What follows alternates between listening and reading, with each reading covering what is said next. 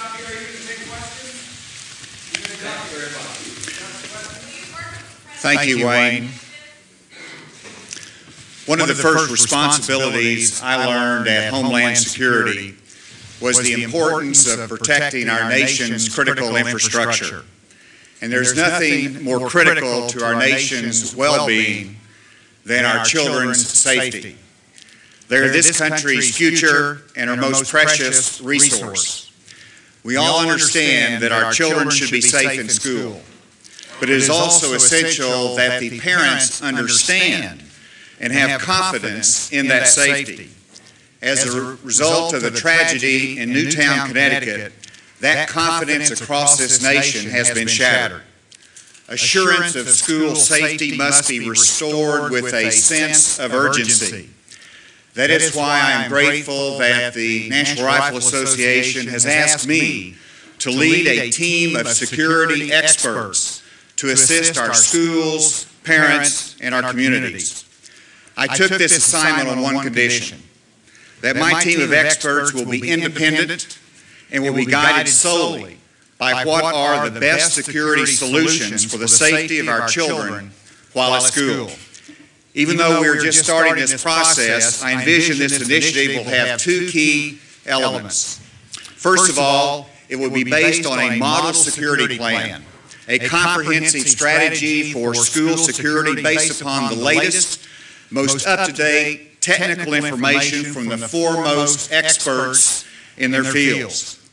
This model security plan will serve as a template, a set of best practices, principles, and guidelines that every school in America can tweak as needed and tailor to their own set of circumstances.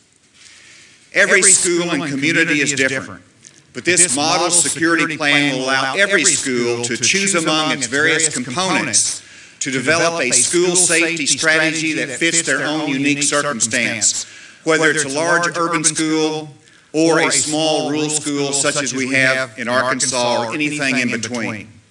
Armed, trained, qualified school security personnel will be one element of that plan, but by no means the only element. If a school decides, for whatever reason, that it doesn't want or need armed security personnel, that of course is a decision to be made by the parents and the local school board at the local level. The second point I want to make is that this will be a program that does not depend upon massive funding from local authorities or the federal government. Instead, it will make use of local volunteers serving in their own communities. In my home state of Arkansas, my son was a volunteer with a local group called Watchdog Dads, who volunteer their time at schools to patrol playgrounds and provide a measure of added security. President Clinton initiated a program called Cops in School, but the federal response is not sufficient for today's task. Whether they're retired police, retired military, or rescue personnel, I think there are people in every community in this country who would be happy to serve if only someone asked them and gave them the training and certifications to do so. The National Rifle Association is the natural, obvious choice to sponsor this program. Their gun safety, marksmanship, and hunter education programs have set the standard for well over a century.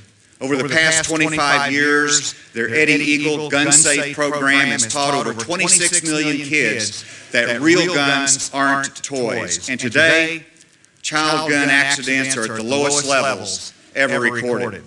School safety is a complex issue with no simple, single solution. But I believe trained, qualified, armed security is one key component among many that can provide the first line of difference as well as the last line of defense. Again, I welcome the opportunity to serve this vital, potentially life-saving effort. Thank you very much. Asa, thank you. As I indicated at the outset, this is the beginning of a serious conversation. We won't be taking questions today, but Andrew Arulunandram, our public affairs officer, is here, We will be willing to talk to anybody beginning on Monday. A text of the speech by Wayne and Asa Hutchinson's remarks are available at NRA.org. I want to thank all of you for being with us, and I look forward to talking to you and answering any of your questions next week. Thank you very much.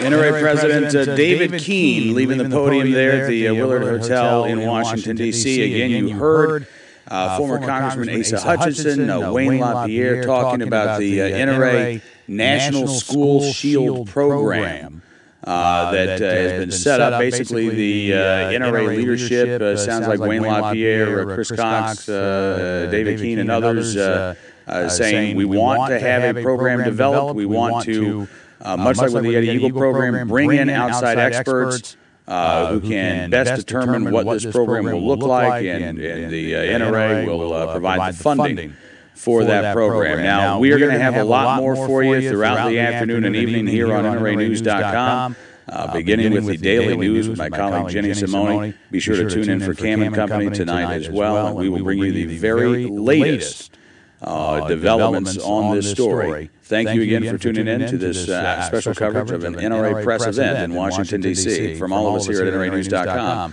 I'm Cam Edwards.